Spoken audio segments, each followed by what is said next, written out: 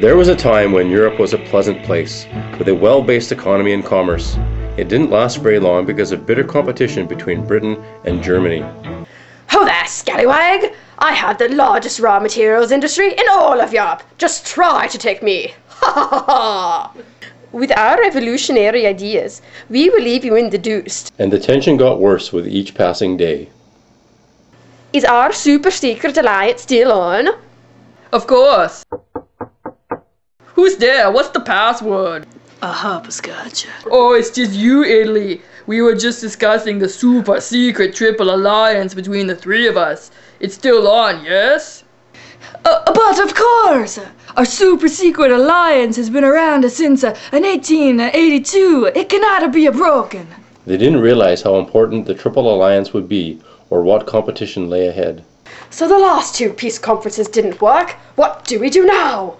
Sacre bleu! I think something is going on between Germany, Italy, and Austria-Hungary. No peace conference is going to solve this. We need allies in case of an emergency.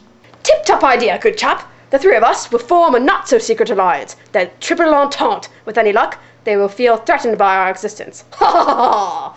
Hey, hey, hey! We are all powerful! Or so they thought. But these alliances were only the beginning. We are the best. We are the best.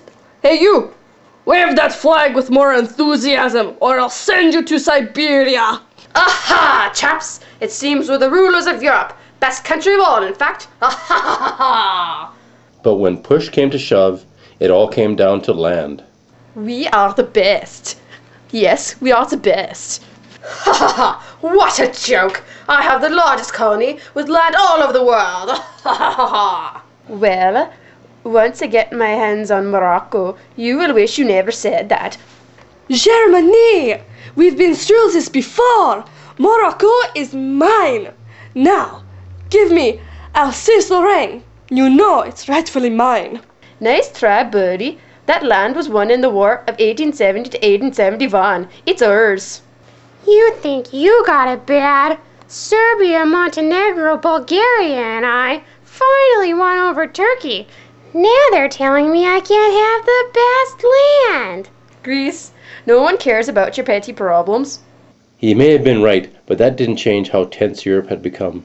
Militarism had set in, and now the countries were arming themselves heavier than ever in case of a war.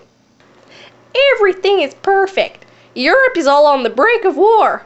All we need is a trigger, sir. Serbia's chance had come.